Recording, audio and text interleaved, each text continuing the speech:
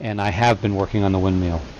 Um, there's the alternator mounted inside the hub.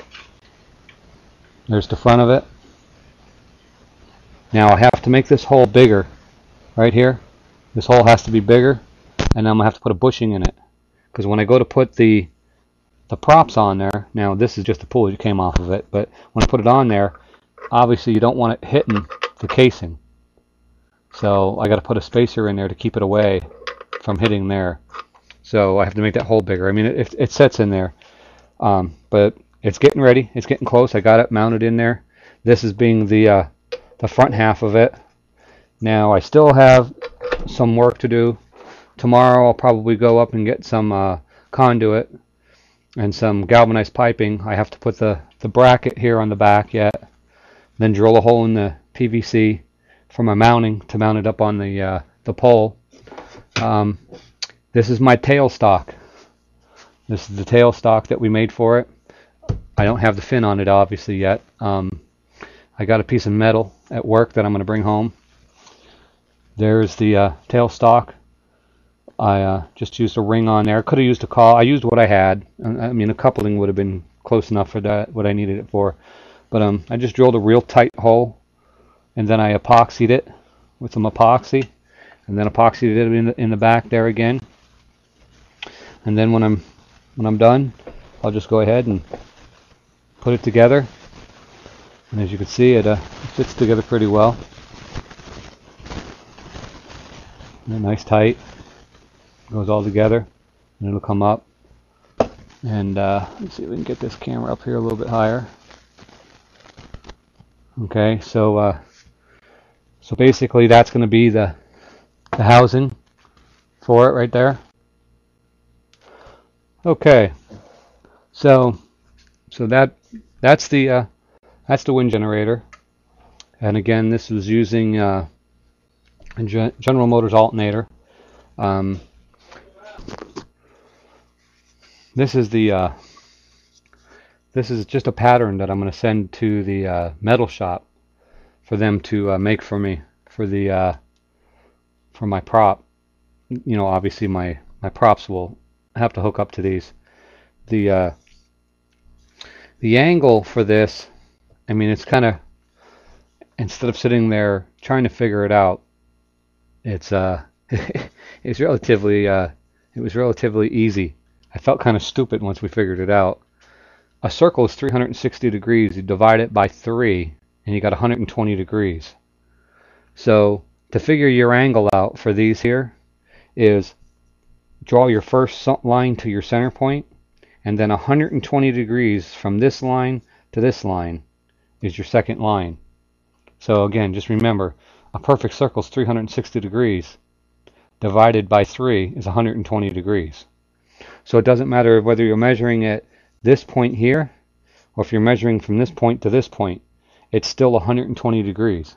Now your distance obviously is going to be farther, but your degrees is 120 degrees. So that's how you figure out your 3-bladed fans to get them balanced. So this is the template that will go to my supply, or to my metal shop. We have a metal shop down the street that does all of my work. So he'll get this and fabricate that for me. The only thing I'll do here is I'll probably make these a little bit longer. And I mean, he can continue that up a little bit longer. This is what I had. A scrap piece of 1/4-inch plywood is what I had laying in the cabinet shop. So it was enough to make my template. But let me go get my blades. They should be in here. I made my blades. I'll let you take a look at that. Alright, sorry about that. Okay, so here's my blades. These are the blades that we've got. What this is it's the PVC that we used for the rest of it. It's just 6-inch PVC.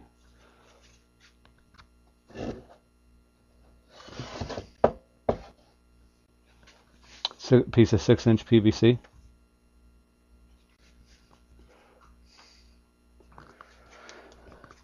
Okay, from this end, from point to point, going across the top is 6 inches.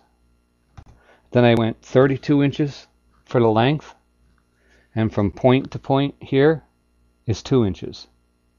Again, I'll go into more detail. I will make I'll make a video on how to make the blades. And then I just chamfered this end of the blade down. That's the leading end of the blade. If you don't, what's going to happen is it's going to sound like you got a damn Apache helicopter flying around in your backyard. So just by cutting that down, just cuts the noise and the resistance back a little bit, and just helps the efficiency rating of the blade, the way the blades turn. So what'll happen is these blades will get mounted on this plate like so. Obviously all 3 of them, and then we'll take care of it and see how they work. So we'll see how it works. But well, that's it for today. Just give you a progress report of where we're at. So the next couple of days will be, or next probably week or so, probably 2 weeks it'll take, because I had to order. Remember, you don't use your original parts inside your alternators. Everybody's thinking you just go out and throw this alternator from the car in there. It's not quite that easy. You have to get a new stator and a new rotor. So I'll again put all that information when I make the video just on the completion of the wind generator. I'll have all that information, where you're going to get these parts from and everything. So but that's it. Okay, we'll talk to you on the next one. Thanks.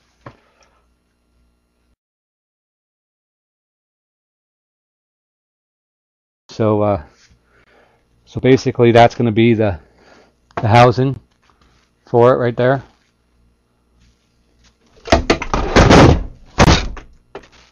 We'll make sure we edit that out.